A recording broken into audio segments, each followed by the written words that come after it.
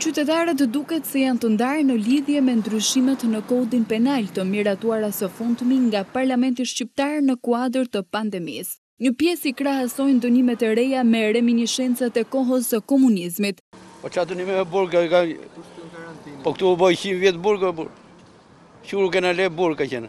Si më të bëj burgun unë dalë me shku në farmaci, unë dalë me shku jam pensionist, unë dalë me shku në ambulancë, ti thotë shkoj të bëj burg. Po jam si jena dakord, si që jena dakord. Është si më këtëne jenë komunizëm, me fut burg, se po thuj karantinën. Po më lishëm duhet jenë njerëzit, më lishëm duhet jenë. Me këto dënimet, me këto, ne pensionista.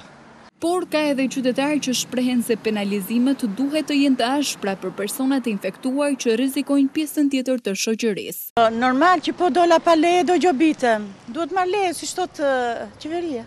Patjetër që po, sepse u kushton shumë shtresë, sepse një infektuar, po që se do jeti pa kujdesshëm, do humbasi jetë të tjera njerëzish. Parlamenti miratoi me 88 vota pronë ndryshimet në kodin penal që parashikojnë se shkelja e shtetrrethimit dënohet me gjob ose burgim deri në 6 muaj. Për bizneset që mbajnë aktivitetin hapur pas orarit kufizues, ndëshkimi është gjob ose deri në 2 vite heqje lirie. Ndryshimet parashikojnë gjithashtu nga 2 deri në 3 vite burg, nëse je ose jo mbartës i sëmundjes dhe nuk zbaton karantinim apo izolim, nga 2 deri në 5 vite burg, nëse përhap me dashje sëmundjen mbartëse. Ndërkohë për këto të fundit parashikohet dënim më i lehtë në kushtet kur kryhet nga pakujdesia, ato të gjobës deri në 2 vite burg.